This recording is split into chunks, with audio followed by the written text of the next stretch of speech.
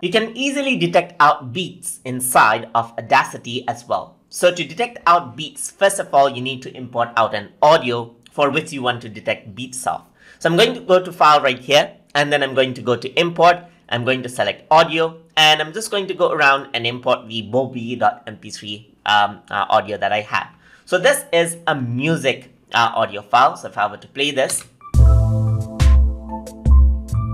this is what you hear. So if you want to detect out the beat, I'm going to press Ctrl A on my keyboard right here. I'm going to go to Analyze and click on Beat Finder. So you can set the threshold right here. So I'm going to just leave it at the default rate of 65, press OK. And now what happens is that it detects out the high ranges, that is the beats of the audio, as you can see. So over here, by time, you can see that it has detected out the beats right here.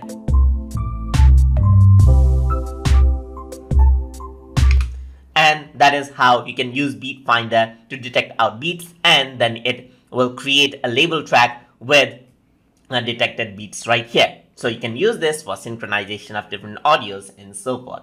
So that is how you can work around with Beat Finder inside of Audacity. So hope you guys learned something as always.